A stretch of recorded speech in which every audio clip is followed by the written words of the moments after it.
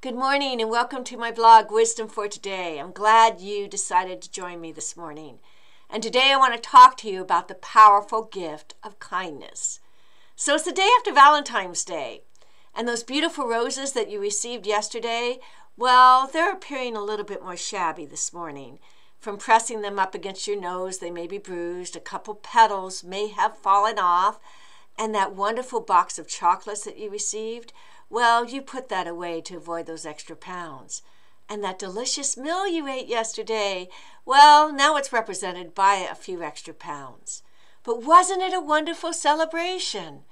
Because it was a time that you got to show appreciation for the people whom God has given you to love. And that is a great gift indeed.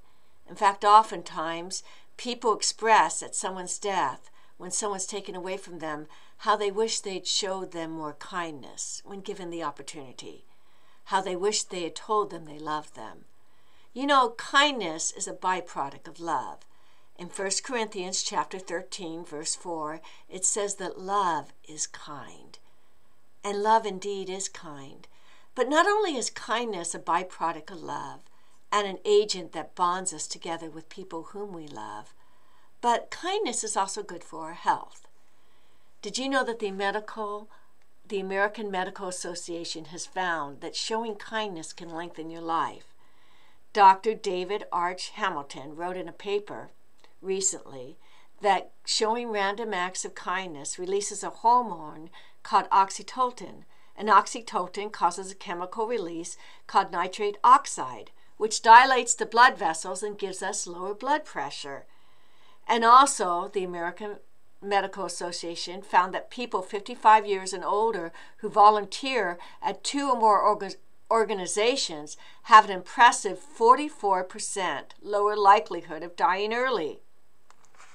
And that's the leading cause of health. It also shows that people who use the words please and thank you are more likely to exercise.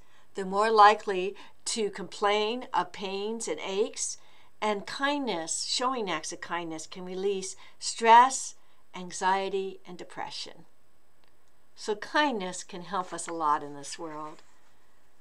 Maybe that's why the Apostle Paul tells us in Ephesians 4, verses 32, that we're to be kind one to another, tender-hearted, forgiving one another, even as Christ has forgiven us. Kindness is forgiving. Kindness is courteous. And kindness enhances our life. I think that's the attribute of Jesus that I enjoy the most, is that he is kind. In times of great depression and pain, I know I can come to him and he can lift me up. And when I read the Gospels, I'm overwhelmed by Jesus' compassion for the sick and the ailing, and his kindness in offering his life so I can know God the Father. I thank God for God's kindness. And as Jesus said to his apostles, as I have loved you, so love one another. So as we go out into our world today, let's take the time to be courteous. Let's take the time to be kind. Because I think we show Jesus' love the greatest when we're kind. I'm looking forward to seeing you this Sunday. God's blessings and have a great day.